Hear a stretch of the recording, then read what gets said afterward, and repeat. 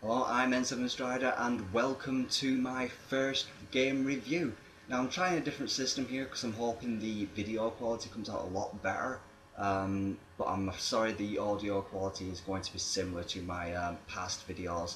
I've actually broken my microphone, which was pretty good, and it was better than the audio from this is my third video. My previous videos, all three videos, I was going to use that microphone, but unfortunately it broken before I got the chance to use it. I will be returning it and getting a new one, because if you're taking the time to click on my videos and watch these, you at least deserve the best audio and visual quality. That's at least in my opinion. I mean, just clicking on them, if you click on my videos, thank you very much. If you click like or subscribe, thank you even more, because you don't have to do that stuff. Just you viewing my videos is enough for me. So let's just get on with the review. Yeah, I promised myself I would review this game first before anything else. I mean, if you look at my username and you know N7 is in the Mass Effect series, I promised myself I would review this game before any other game, before Mass Effect, before any Mass Effect DLC. I wanted to review this. And if you go and look up in the Guinness Book of World Records 2012, the most gamers edition, the most critically polarizing game of all time, this game is sat right there. Deadly Premonition for the Xbox 360. I'll also say as well that it's not just out on the Xbox 360, it is coming out for the PlayStation 3 in a director's cut, which just makes me want the PlayStation 3 even more, because I really would like to see what they took out of this game, because it's kind of crazy. I like this game, but I'm going to be brutally honest in my review and tell you exactly what I think of it, because I wouldn't want to think I'm misleading you guys. So as you can see there, it actually got a 10 out of 10 from Destructoid. I don't know if you actually trust their review system, but 10 out of 10. It also got as low as 2 out of 10 from other websites. Yeah, so it's kind of hard to put this into a genre as I started thinking about what I was actually going to say in my review, because what I came up with was it's a comedy, survival, horror, open world crime caper. If that makes any sense, because that's the kind of game it is. This game makes very little sense most of the time. So I'm just going to give you a brief opening about the story as the game opens, because this review is going to be spoiler free. I don't want to spoil anything for you guys, especially if you haven't played this game. If you could refrain from putting spoilers into the comments, that would be awesome as well, because if anyone goes out and gets this game after my review, I want them to experience it firsthand. So please, if you're going to leave a comment, try and leave it spoiler free for me, just for those who haven't. Thanks a lot. So I'm just going to talk briefly about the opening story. You play a special agent called Agent Francis York Morgan, just call me York, as he says constantly. He's been dispatched to a small town somewhere in Middle America to investigate the death of, well, the murder of a young woman called Anna Graham, Anna Ingram, Anna Graham, I think it's Anna Graham. She was found tied to a tree, cut open down the middle, tied to a tree, cut open down the middle, and yeah, left like that. Oh, she was stripped naked as well. There's no nudity in this game, just to clarify. It's just that's the way she was found. And that fly is getting dangerously close to the lens. I'm gonna just shoo that off. Sorry about that. Yeah, so then that's where the story opens up. Francis York Morgan dispatched to a town, Middle America, called Greenvale to help the local law enforcement investigate the murder of a young woman named Anna Graham, or Anna Ingram, and that's where the story picks off. Now, the reason why I say survival horror is because there is kind of like a zombie. They're called shadows in the game. I'm going to get to that in just a minute, because I wanted to talk about the graphics first. This game was first announced back at E3 2007, I believe, and even back then it got compared to Twin Peaks by David Lynch, the TV series. If you haven't seen it, I recommend actually watching it. It's really good. But maybe I'll talk about Twin Peaks in another video. Yeah, so considering this was first shown in 2007, I think this was originally going to be a PlayStation 2 title, and the graphics show, the graphics aren't brilliant. But as I've said numerous times before, and I'll say it again, a brilliant story will always gloss over any graphical shortcomings. So the graphics aren't brilliant, they're decidedly last gen, but the story is brilliant. So if you enjoy a story and graphics aren't important to you, I'd actually say like you'll enjoy the story as much as I did. If you're a graphics whore, then stay away because this game is not for you. It's not pretty. I also wanted to talk about the sound briefly. The soundtrack is heavily focused on jazz. Sometimes there's jazz playing during serious scenes, and sometimes it's kind of jarring. There'll be a serious scene playing out, and there's still a light-hearted jazz going on. I think there's even some music with a kazoo, and there's also a whistling theme where there's whistling going on. Just thinking about it, I want to whistle that soundtrack. The whistling one is actually really good. If you played the game, you'll know immediately what I'm on about. You'll hear it once, and you'll be whistling that stuff through the rest of the day. Seriously, I whistle it all the time at work, and quite a lot of people just don't know what I'm whistling like. It sounds familiar to them, but they don't know quite where I'm from. But the rest of the sound effects is actually quite good. It's capable to say the least. You know, if you fire your handgun off it, it sounds like a gun. You know, if you swing a lead pipe, it sounds like you're swinging a pipe. You know, it's basic, capable sound effects.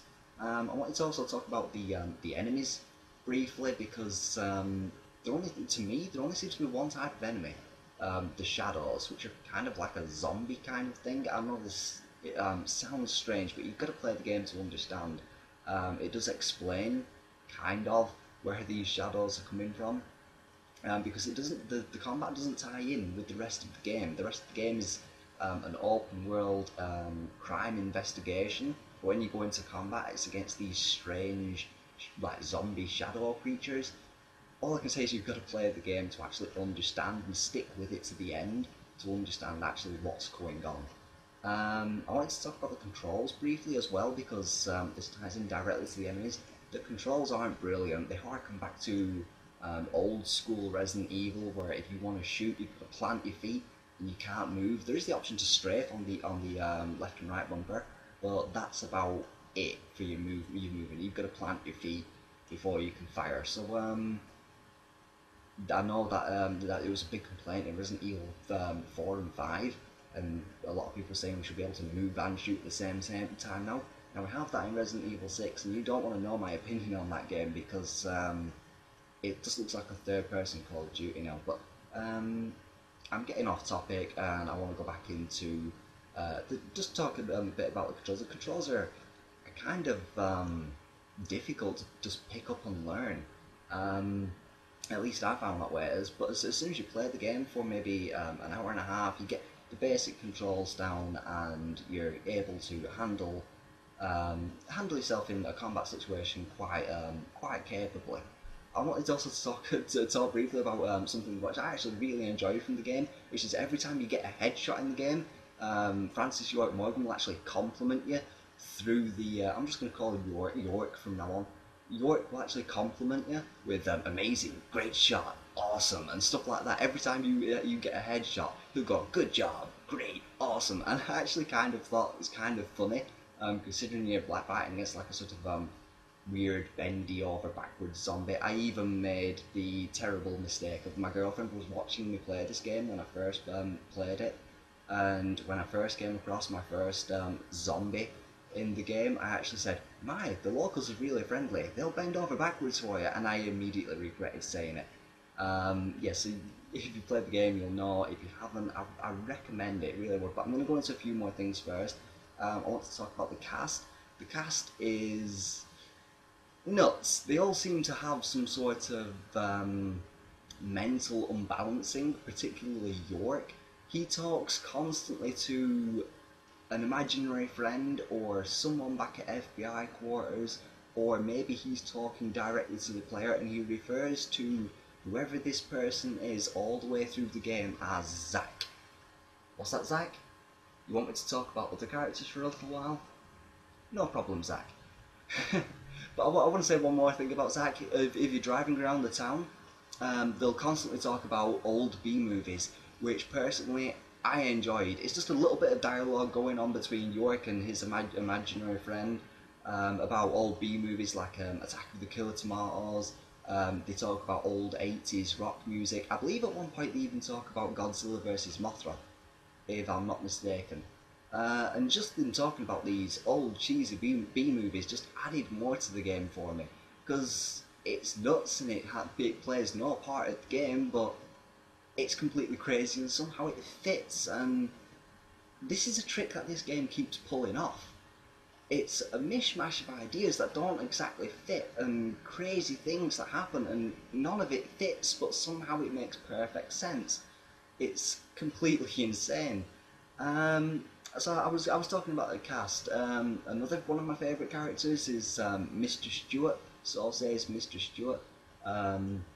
He's in there. He's another one of my favourite characters. There's a girl in there called Emily Wyatt, I believe. Emily Wyatt, who's another one of my favourite characters. She kind of plays like a love interest in the game, but it's not forced like in most games. Like here's your love interest and they're gonna fall in love. It's not forced. It's more subtle than that, and you get the feeling that there's a relationship growing there, but not exactly like an in-your-face romance happening. It's more subtle, which I really enjoyed. I really like that about this game. Oh, yeah, there's the dialogue. Sorry, I've got some notes here about what I wanted to talk about just to make it easier for me.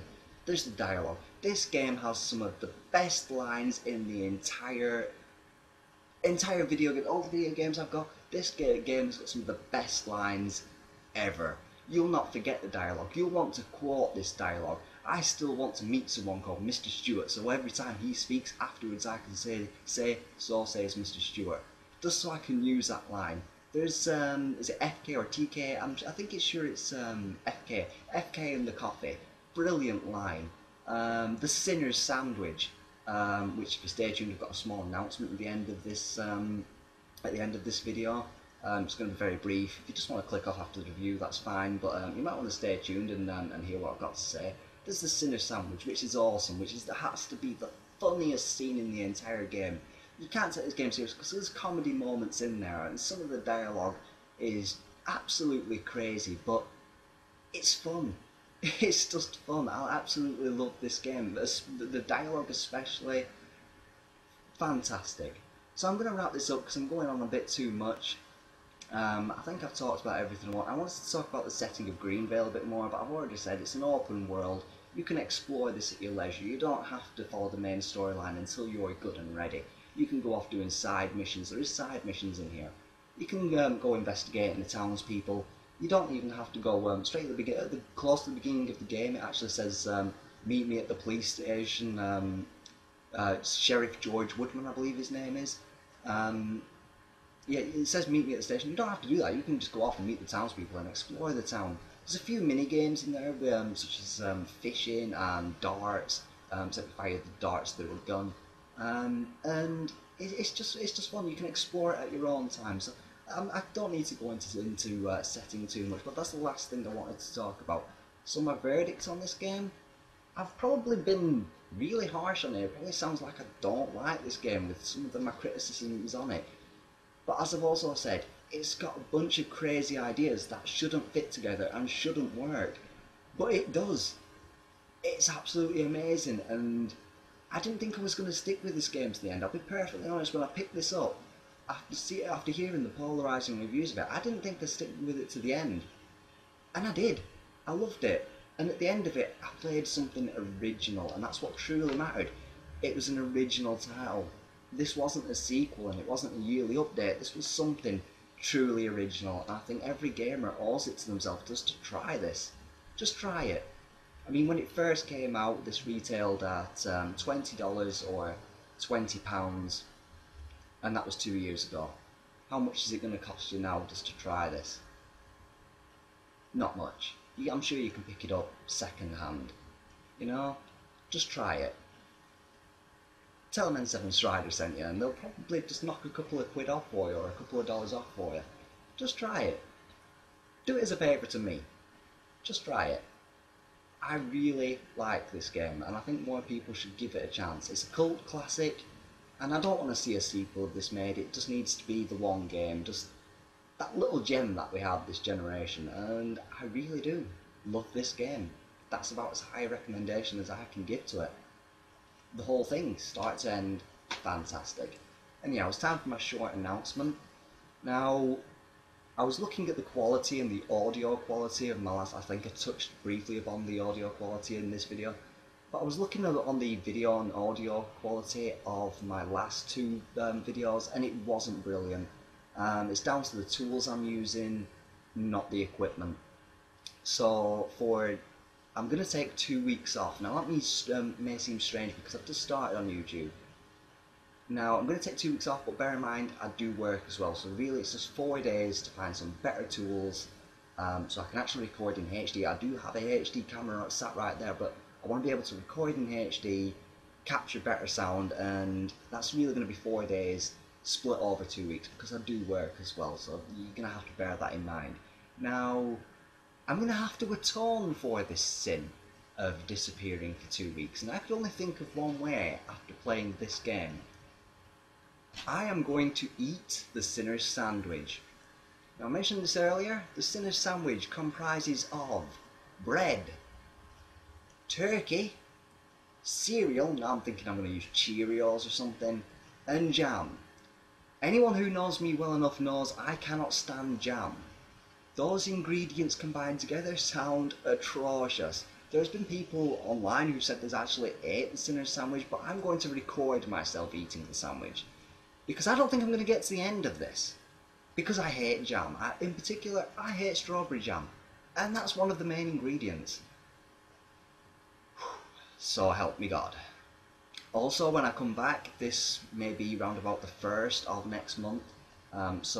Maybe 15 days from now my next video will be up. There will be my reaction to the Sinner's Sandwich, which I'm not looking forward to, and also there will be my review of the Mass Effect 3 DLC Leviathan. I wanted to get a couple of days play on this first because I am a Mass Effect fan, and I didn't want the fact that I'm a Mass Effect fan judging, I didn't want it to impose on my judgment of the game, on my review of the game. I wanted to give an honest review of this.